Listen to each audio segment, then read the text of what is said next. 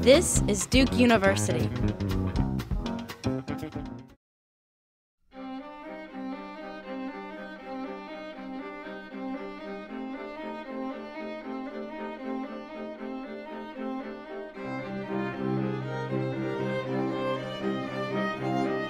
So bank runs have been important, so historically and currently. So when we think of bank runs, we normally think of long queues of customers standing outside a bank, and we associate this with the Great Depression. That's changed, unfortunately. In recent times, we've seen plenty of bank runs. So in the US, Countrywide and IndyMac. In the UK, Northern Rock.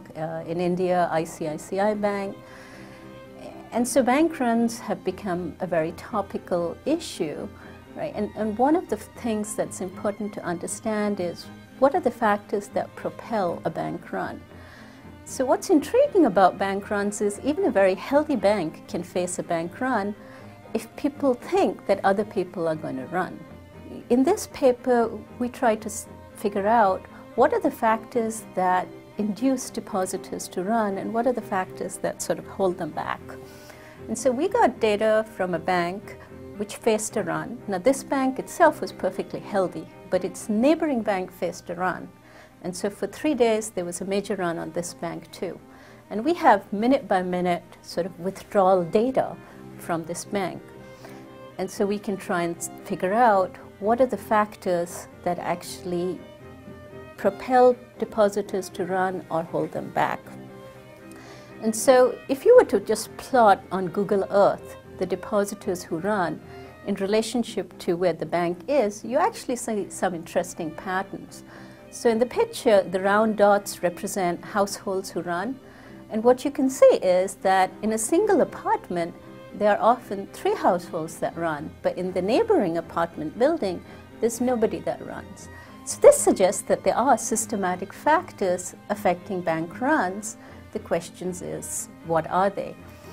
And so the way we study this is we examine what we call a contagion effect of a bank run in a way very similar to the way the epidemiologists sort of study how do infectious diseases spread and they compute transmission probabilities. So we do the same in the bank run setting, and asking, if someone in my social network runs, am I more likely to get infected in the sense of also going to the bank and running?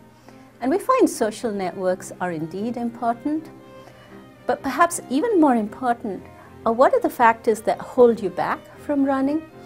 And we find deposit insurance matters, and so that's good news. We would hope deposit insurance does stop people from running. It does, but it's only partially effective. The other factors we find that are important in holding depositors back from running are the length and the depth of their relationship with the bank.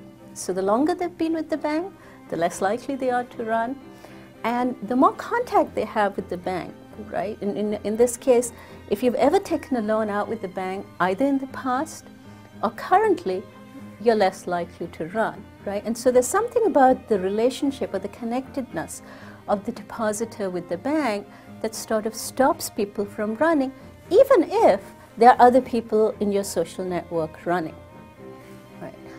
Then finally, one of the questions we ask is, are there long-term costs of a healthy bank facing a run, even if the bank survives? Now this is important from a regulatory perspective, because if a bank faces a run and you figure it is going to survive, and that is certainly the case in this bank, right? So it faces runs for 3 days, there's no intervention, and it survives. So what are the costs, or are there any costs to this? Should the government intervene when the bank is likely to survive anyway? And so when we look at this bank, we measure who are the depositors who run, do they ever come back to the bank? And the answer is no, they don't. So there are long-term costs of a bank run.